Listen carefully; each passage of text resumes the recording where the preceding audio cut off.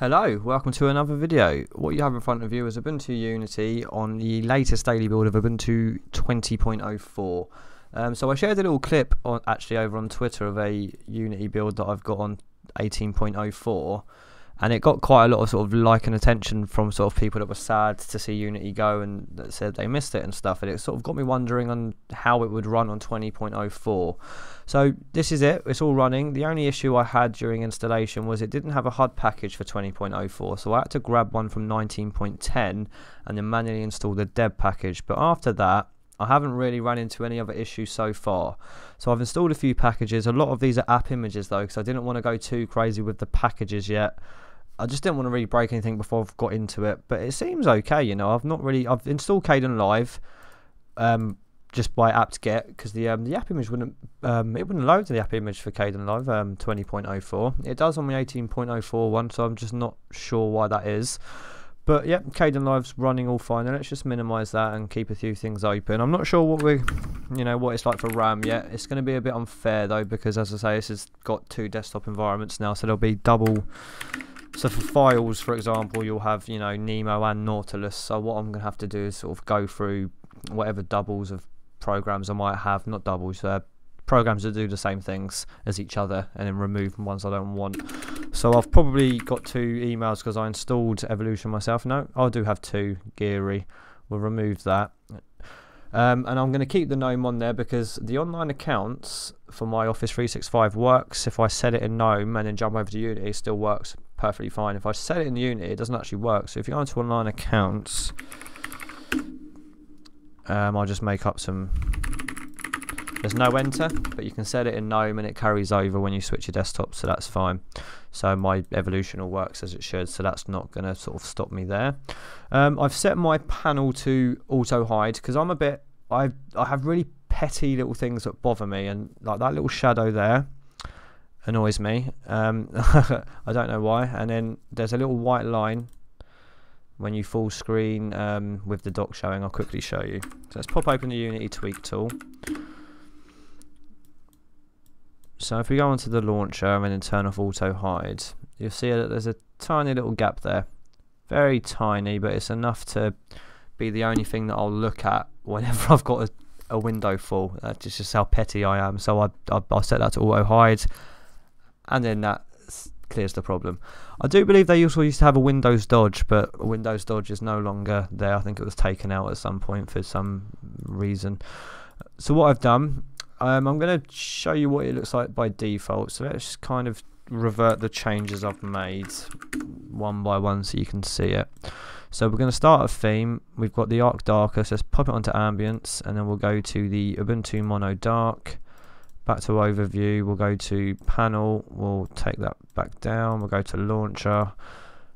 Okay, so that's your sort of your basic Unity look when you install it from Ubuntu Unity Desktop, from the the normal ISO, if you like, of Ubuntu. What I've done is these app images, so Qubit Torrent's an app image, OpenShots is an app image. It's a bit laggy to open OpenShot. I'm not too sure why, but it really does lag. Is it going to open at all? Let's pop open our RAM and see what our RAM's saying. So we're at about 3.6 gigabytes at the moment. What I will do sort of towards the end of the video is do a reboot and see what RAM it's actually using. And as I say, that's bearing in mind it's installed from the ISO that will have GNOME desktop as well. I don't think OpenShot wants to open, does it? It's not doing anything. Okay, let's close Qubit Torrent. We might have to see. There we go. It's just very slow, the app image of OpenShot on the Ubuntu 20.04. So we'll close that. Right, let's change it back to how we like it. Why have we got a... Okay, so it's not got the mic. Oh, so I'm really lazy. So the .desktop text file that I made for some of the app images, I just tie it to the dot icons in my home folder because I'm just so late. Oh god, look, here we go. There's another one pops open. So what I'll need to do is just go back into my normal icons, and then the icon will be back to normal. So let's go to icons, arc dark. Where's arc icons? Am I blind? Oh, we're on there. Let's do that again. There you go. So now my icon's back there. That's my own fault. I'm just lazy on my part. I shouldn't really say it like that, but I do. Right, so that's that part done. Let's go back into tweaks now, and then once we've set it back up, we'll sort of give you a little sort of run through of the desktop, and we'll see if we run into any lag or anything like that. But I'm gonna sort of cut to the chase. I think it's fine. I think once you've set it up and you've got through any little niggles that there might be, I think it's okay. I don't think there's anything that would sort of prohibit you from using it as your, your daily driver. But we'll see. Let's pop open tweaks again. And then what we want to do is we want to go back to theme, and we want to pop back arc darkest. There we go. And we want to hide that. We don't need to show the hidden folders anymore. So I think I'm going to keep Nautilus and remove Nemo. So let's just see if that goes okay.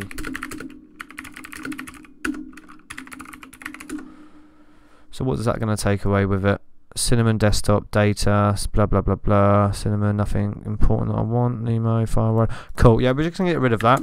I'm not too bothered about that. We want to set our top par to transparent as well. So let's go back into tweaks. Top panel and tweak. What am I talking about? There we go. And then is that dynamic? So I actually think the panel in Unity is probably one of the best inventions, along with the dash in sort of desktop environments. It just makes life so much easier. Right, and we want it to be auto hide as well. Sorry, I keep forgetting. So then let's jump back into tweaks, and we want it to be auto hide in our launcher there. Perfect. Right, now let's open up Kden Live and just make sure that the global menu and the Alt button, everything's working as it should be. I haven't checked that out yet. Oh, it's opened up on my other screen here. Right, so let's press Alt and just type in fade. Is it found a fade? There we go. Fade in, fade out. Keyframe. Yep, so it's finding everything. Everything's working as it should. The only one that's not worked that I've found with the global menu that's installed by default is Firefox. So if I was to try it with Firefox, there is no global menu. But it does work with Chrome. And I'm sure it'll work with other web browsers as well. So with Chrome, as I say, you've got, it's all there. And then if you wanted to do that, it's all there as well. So it works with Chrome. Firefox it's not working with. And it's the only program so far that I've had any real problems with. So I've installed one sort of app indicator thingy up here. So I've got the sort of load for system, memory, CPU, and net. I want to get a couple more, and then we're going to restart. And we're going to get a RAM reading and see sort of what RAM we're using at boot. I might remove GDM. Okay, so is there anything in here I quite like the look of?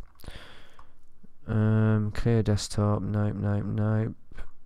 Caffeine. Could get caffeine. Copy to clipboard. Twitch indicator. Disk indicator. System load. That's the one we've got. Weather. Yeah, okay, we'll get the weather indicator as well. And while we're here, we'll install GIMP, because I need GIMP. I don't think I've installed... Have I installed Tmux yet? Right, so we can't find the package for indicator weather. I'm sure you could find it with a PPL or something. I'm not too fussed about that. Right, let's install these two packages, and then I'm going to do a quick reboot, and then we'll have a sort of a little final look at how Unity ties everything together, and sort of the Alt tab switcher and your workspace switcher and everything else. But so far so good. I've not had any real problems. Sound's working, everything's working. Right, how's that coming along? Where are we? Is that done? So there's your Windows spread. You can spread Windows from all desktops as well, but we'll have a look at that after we've done a reboot. So I think that's done our packages, isn't it? Let's make sure that we're on the right terminal. Yes, right, so we're going to do a reboot, so I'm just going to quickly press stop and we'll be back in a moment. Right, so I've done a little screen grab of what we was getting RAM wise as we booted up, and we're reading at about 767 megabytes, and that's really quite good considering we've got GNOME and a lot of other stuff installed as well. So I was expecting that to be a lot higher, so I'm actually quite impressed with that. So let's close that and we'll just have a little look around now and sort of set it up for how I want it set up and make sure the programs we've got installed work. But to be honest, so far so good.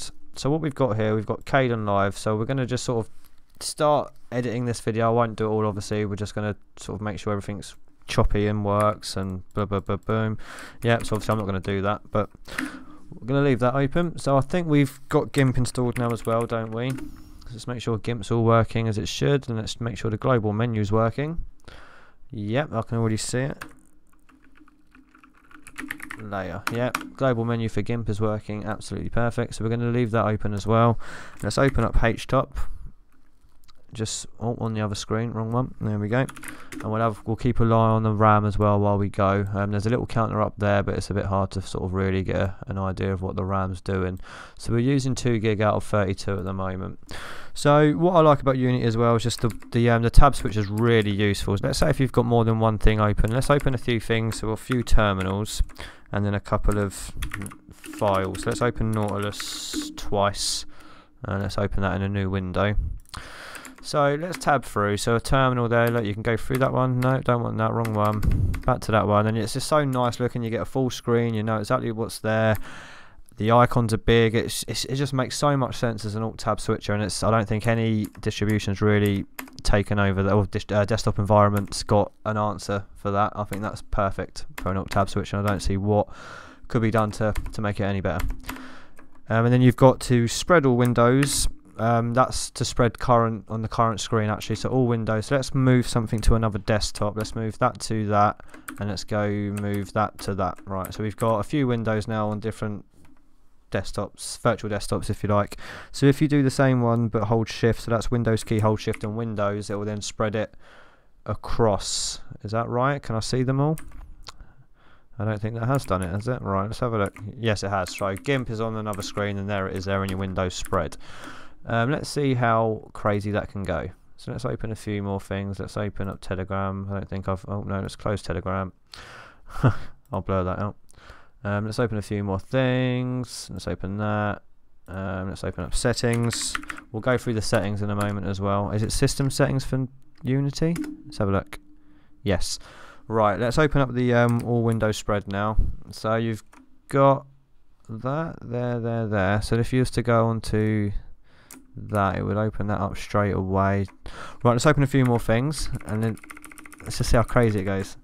So there you go. You can really go a bit mad with your window spread, but again, I just think it looks nice. Everything's sort of there, and you know you can still get a feel for what's on the screen now. Oh look, Kden's live there. I'll pop into that. It just works. There's no lag. It's smooth. Perfect. Right, what we want to do now is just close all of these. Bye bye. We'll keep that one open because that's our HTOP. So we're at 2.8 gig now out of 32. So let's close that, and we'll just go through the settings now and see what sort of, if there's any more changes we're going to want to make on the settings. Let's get rid of that. Oh, what's the show desktop keyboard shortcut?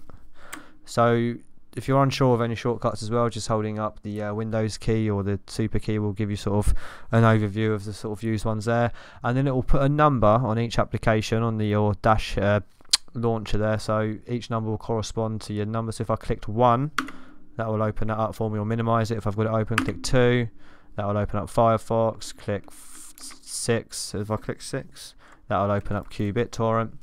So there's just so many navigational options to use Unity with, and I just think everything works cohesively. I like it. I want it back. So let's start the get Unity back move. Do you know what?